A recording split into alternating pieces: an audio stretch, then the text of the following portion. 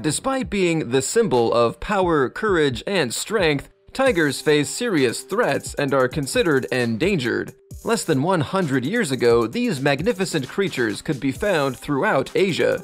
Now, due to habitat destruction, fragmentation, and poaching, their range has been reduced to around 7% of its former size, and the overall tiger population has lowered to only 3,800 animals.